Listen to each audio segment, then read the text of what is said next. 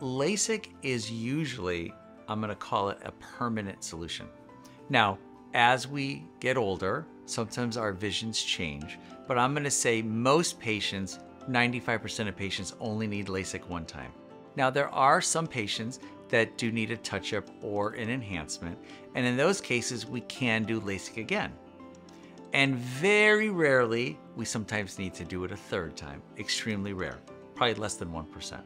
But it really depends on how thick is the cornea, number one, how much tissue is left over to do the procedure. So we will measure your eyes if you're in that, call it 1 or 2% that need a LASIK enhancement. We will measure your corneas to make sure there's enough tissue to do it again if we need to.